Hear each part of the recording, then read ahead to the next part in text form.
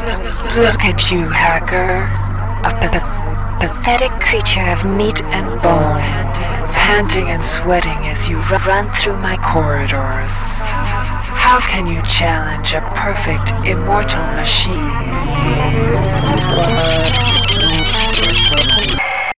Hello everyone, it's Phil. Welcome to another GOG tweak guide.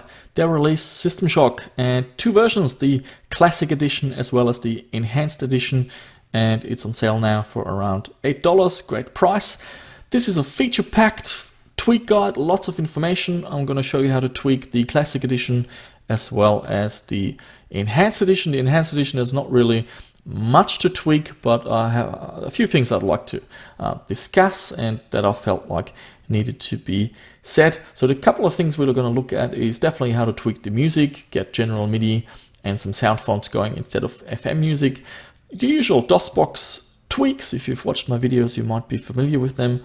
And later on, we'll look at the Enhanced Edition. So without further ado, let's start with this video. Enjoy. Okay, before we can begin, we have to install System Shock Classic Edition. Let's double click on it, and I'm just gonna quickly install it on my machine. Okay, so that has installed. Let's have a look in the Start menu and see what shortcuts we have. So here we go. We've got config that allows you to change the sound card and a few other things. And here we have two choices. We can run the floppy version, which is the main differences between the floppy and the CD version is the graphics are limited to 320 by 200 resolution and no speech. Whereas on the this version, that's the CD version, you can improve the resolution to 640 by 480 and you have full audio speech throughout the game. The first thing I'm going to show you is how to tweak music. By default, System Shock Classic is configured for FM music. So I'm going to show you how to change the game to use general MIDI, and then to further improve the music, you can use a sound font by installing Virtual MIDI Synth. But before I show you how to do it, I've got a comparison clip where we can listen to the FM music, the Microsoft GS Wavetable Synth, which is the default general MIDI device from Windows, and then using a sound font, we're going for Proteus GM 1.1, which has been created by Deemster from Bogons. He's a big fan of the original Creative Labs Wave Blaster, and he got inspired and made a sound font based on that. So in this video, I'm going to use that sound font.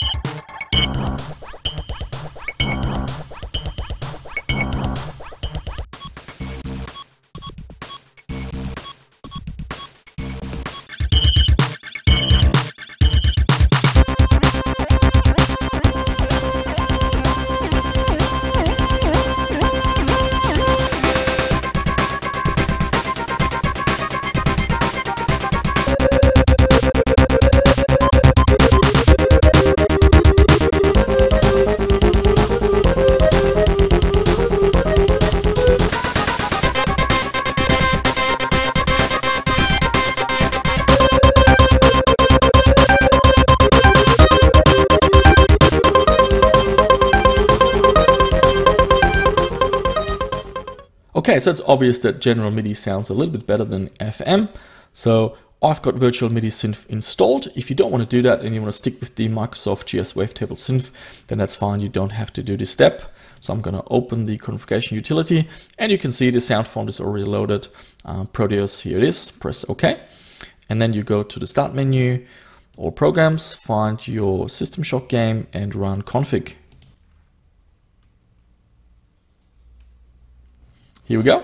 We're gonna go with English, then set up sound system, choose music, and instead of selecting Sound Blaster 16, change that to general MIDI. Auto setup done, and the digital card, I don't think we have to change anything here, but it doesn't hurt if you just make sure it's set to Sound Blaster 16. We can test the music here.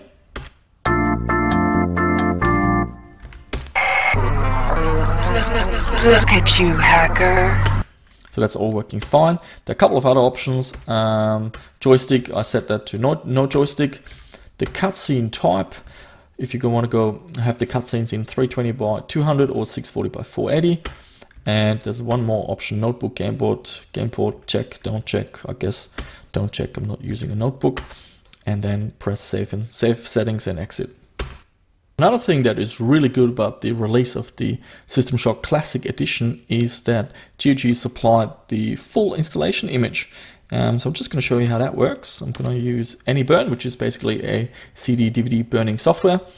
And if we navigate to our GOG folder, go into System Shock Classic Edition CD, here it is. And that's a full ISO image. And what that means is you can burn this disk, and it's a full DOS installation CD, and you can take it to your DOS retro gaming PC if you've got one set up, and play this on your 486 Pentium or whatever machine you've got. I've got a little picture here where you can see me testing the disk, so that's really good. I really like that GOG has included the full disk image because it allows people to do all sorts of things. Some people want to play it in DOSBox, some people do want to have the option to play it on a real machine. So the more checkboxes GOG ticks when they release a game, the better for the community and the better for everyone. Okay, the next part is configuring the DOSBox configuration. So we need to go to your GOG Games folder, System Shock Classic Edition, and then under here, DOSBox Windows, we've got the config files, and the config file we need is this one here. I'm just gonna snap this over here and put this back here. I might just increase the font size a little bit. Alrighty, let's start off with the graphics. Full screen resolution true, that means the game will start up in full screen mode. So you can set that to false if you want to play in window resolution. Desktop resolution, that's not too bad. I like hard coding my native resolution of my system, which is 1920 by 1080. And for window resolution, I like to go with 800 by 600. Then you've got an option of output, and the output options I recommend is one of these three: OpenGL, non-bilinear, and direct draw. These two will give you a sharper pixel look, so the pixels are very sharp, but you might see a bit of issues with text because the pixels will be slightly different sizes. OpenGL, a little bit softer look, but the text might be a little bit easier to read. I usually go with OpenGL. Then down here, aspect ratio true. That's good that GOG is starting to set that to true instead of false. Set the scaler to 3x. And CPU, they've set the CPU type to auto and max. I recommend you go with, for the core, instead of auto, go with dynamic. This is quite a demanding game, and in dynamic the performance is a little bit better. Cycles max, there is an issue with at the end of the game where you have to defeat the final boss, and if you're running the game on a computer that's too fast, you basically can't win the game. So cycles max will trigger that issue, so go with something fixed. I've tested around some settings, and I will show you how I test settings so you can do the same thing on your machine. For if you play the floppy version with 320 by 200 resolution, a cycle speed of 30,000, 40,000 is fine. But if you play the 640 by 480 high resolution CD version, 100,000 is a setting that worked fine with me, maybe even higher. And change the cycle up, cycle down to 10,000. So it's easier to figure out what the correct speed is. I'm just going to show you a video now so you can see how I home in the perfect cycle setting so you can apply this to your machine. Okay, so we are in the game, and the first thing you want to do is switch to window mode. So you press Alt, Enter, and you can see the cycle speed up the top. It's 100,000 now. And if you hold down the Control key, so Control 11, you can reduce the cycles. And if you hold Control F12, you can increase the cycles. And what we're going to do, we're just going to slow it down to around 20,000, and then have a play in the game and see what it feels like. See, it's already lagging a little bit, so if we slow it down further to 10,000 cycles here, it's now lagging quite a bit. So if we boost that to around 30,000, then the game actually plays fine. The speed is quite smooth there. Now let's switch that to high resolution. So I'm just going to go to video mode, 640 by 480. There we go. Return. and we can see that it's now lagging quite a lot. So for high resolution mode, we need a lot more cycles. So I'm gonna boost it to, let's go with 80,000. Let's see how that plays. And that's already looking pretty smooth. So we just give it a few more, 100,000, and the game is now pretty smooth. And that's how I test my games and home in the cycle speed. And you should do the same thing with your setting, because my settings might not apply to your system, operating system, and whatever configuration you're running. Okay, we continue. There's not much to change here. We can boost the sample rate a little bit because most sound cards now use 48,000 sample rate. And we do the same thing for the Sound Blaster down here. And that's really it. Now we just have to go File, Save, cross it off, and the game should now work pretty well. So we're just going to run the game and check out that everything is fine.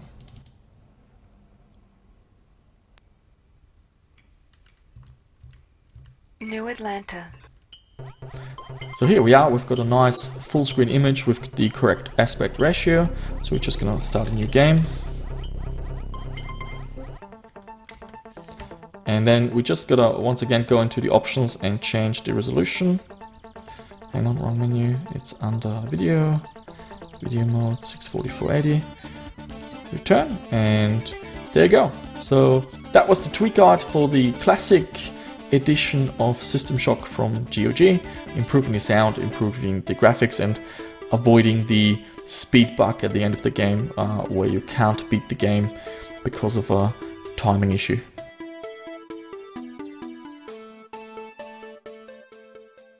Okay, so in this part we're looking at the enhanced edition of System Shock. So not only did they release the original CD release of System Shock, which is the classic edition, they also did an enhanced edition. And I'm just going to start the installation. So double click on your installer and we're just going to install it. And in the meantime, I can explain a few things. So a lot of people wondered how that's possible, you know, because the game, the System Shock Enhanced Edition runs, it's in Windows, it doesn't use DOSBox, but it's not an emulator, it's not a source port either, it seems to be some kind of a wrapper. So either way, it's just another bonus to this release, so don't see it as a negative thing, see it as a bonus and as an addition. However, there are a few issues and some concerns that I want to raise. Usually I don't really comment too much on it, but in this case I noticed a few things that, and I just want to put in my 5 cents. So definitely something you want to keep checking is the forum. So if you go to community, you can type in a game here and you'll get to the support community forum thread, and there's lots of interesting information here. One forum thread we will be using is this one here. It's a sticky, the System Shock Enhanced Edition Mini FAQ, but I'd like you to have a look at this one. The System Shock Enhanced Edition crashes 2 seconds after this intro started, and 151 replies. So this is really a hot topic. So I didn't really have issues on my computer, but a lot of people do. And what concerns me a little bit is the people that helped make the enhanced version possible. They are very engaged in the forum, but they come across as a little bit, how should I put it, like lacking a bit of people skills. And they need to realize that people spent money on this game, yeah, and you expect it to work, yeah, and if it doesn't work, you get a bit frustrated, and that's normal, you know.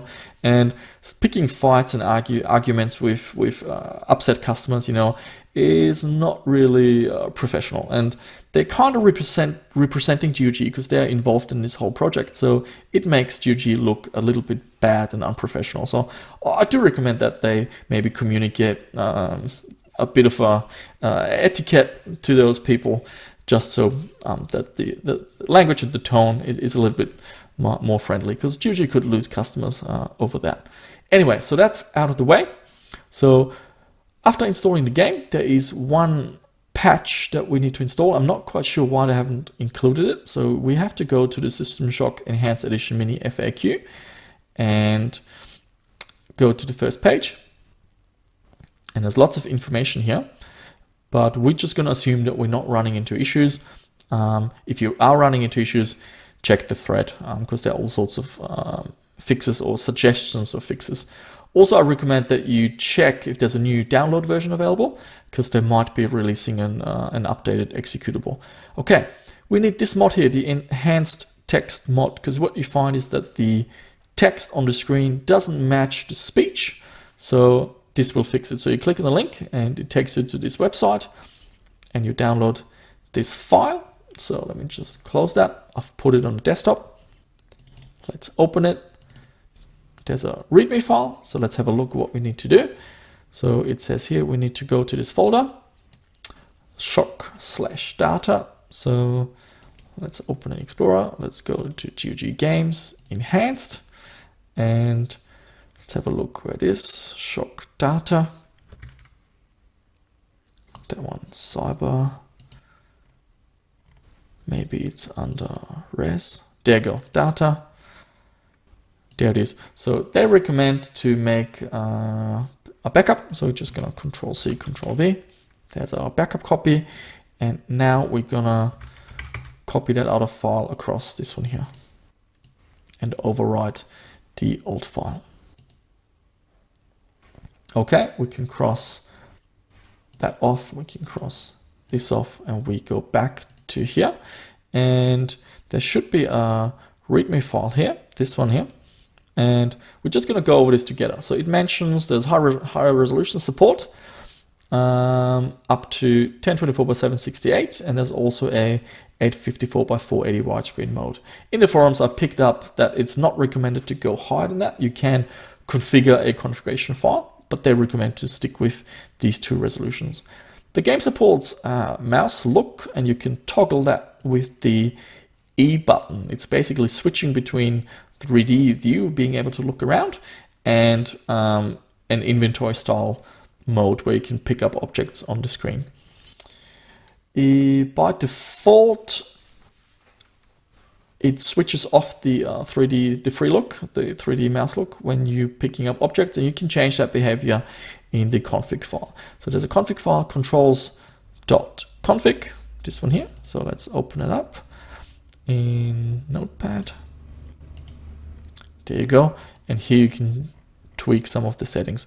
I didn't really have to, but if you want to, you can dig into here and have all sorts of options at your disposal. Some original game bugs have been fixed. Alrighty, so let's cross it off, and hopefully that is good to go. In terms of music, just like in the Classic Edition, the same thing applies. Install a virtual MIDI synth and a sound font to improve the music in the game. So we're just gonna run the enhanced version and see if everything plays fine.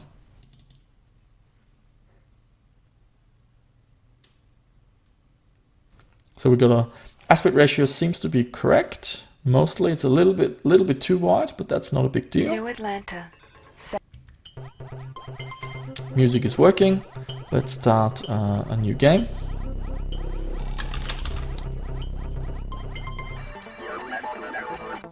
Okay, so here the aspect ratio is fine. It plays smoother.